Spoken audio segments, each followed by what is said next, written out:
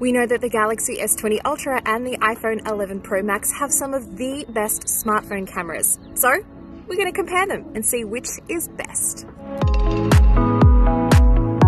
I've taken a lot of photos and videos with both of these very capable phones, and I'm going to share them with you and compare them side by side, running across every category, including landscapes, the ultra-wide-angle camera, portraits and selfies, video, and of course night mode. So let's get started.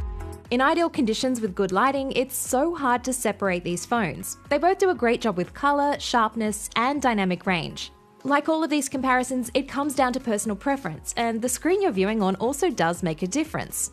When looking at them on the phone screens themselves, the S20 Ultra photos looked super saturated compared to the iPhone. But putting them on the same screen, they become much closer. Overall though, I think the S20 Ultra photos have a bit more contrast than the iPhone. The S20 Ultra also has a 108 megapixel sensor, and the level of detail is incredible when you shoot at this resolution. But mostly I found it useful for when I was wanting to crop in and still have enough resolution to get a usable shot.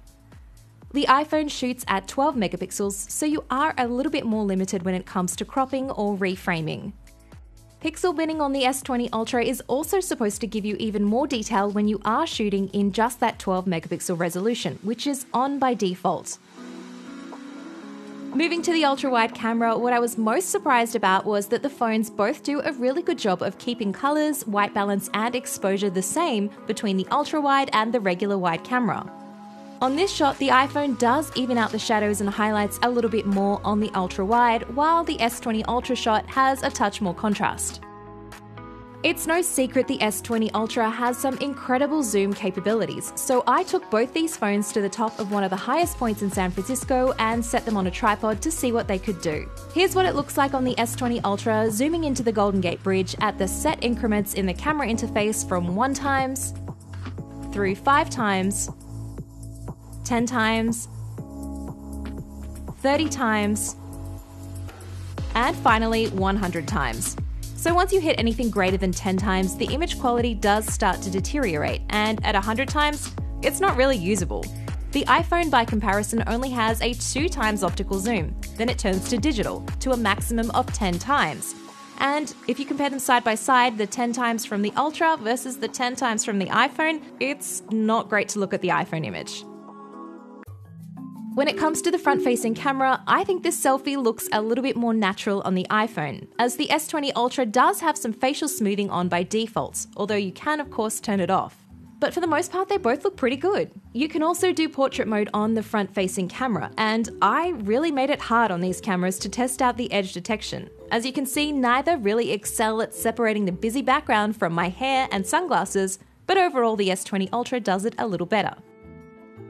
Moving to the rear camera, photos of people on both phones look great, although there were a few occasions where I was pointing and shooting when the autofocus on the S20 Ultra didn't quite get the subject locked in. As for portrait mode on the iPhone versus live focus on the S20 Ultra, you do get a couple more options, like being able to adjust the characteristics of the blur on the S20 Ultra. But I do think the iPhone looks more natural in terms of lighting and coloring. That said, I prefer edge detection on the S20 Ultra, as it's generally better with fine details like hair, which can get a bit lost on the iPhone. Now for night mode. Both look great, but the Galaxy S20 Ultra's photos are a little bit more blue to my eyes than those from the iPhone 11 Pro Max, which is warmer in a lot of these shots. It really comes down to what you prefer as to what looks better. In some shots, I prefer the iPhone, and in others, the S20. With a bright light source like in this shot, I prefer the S20 Ultra's version more than the iPhone, as it just captures the detail a little bit better. And another differentiating feature is you can also use the S20 Ultra's ultra wide-angle camera in night mode, whereas the iPhone doesn't have night mode on the ultra wide. And don't forget, the S20 Ultra has a Pro mode on it that actually lets you shoot and get more manual controls. So you can get raw images plus be able to change your exposure all within the default app. The iPhone 11 Pro does support RAW capture and of course manual controls, although not in the first-party Apple Camera app. You do have to have a third-party app to do that. Okay, let's move on to video. This is selfie video from the front of the iPhone 11 Pro Max and the Galaxy S20 Ultra, both in 4K at 30 frames a second. No stabilization, I'm just holding it like you would if you were taking a selfie video. And I'm in one of the highest points in San Francisco just to see how the camera deals with lighting my face, backlighting of course, some movement and audio. Okay, so this is recording some handheld video on both the iPhone and the S20 Ultra in 4K 60 frames a second. Something that I really did notice in watching back videos from the S20 Ultra is the focus hunting from the phase detect autofocus that's going on in a lot of the videos that I filmed. You can see it a bit in that panning shot that we just saw, but it's most noticeable when you have a fast-moving subject or something that comes in closer to the frame. This is a 1080p 30 frames a second sample from both to test out stabilization. The iPhone has optical image stabilization while the S20 Ultra also has super steady at this resolution, which I turned on. You can see the S20 is definitely smoother during the fast-moving sections when I'm walking down the stairs or jogging, but there is a little bit of a jello effect when you are panning fast.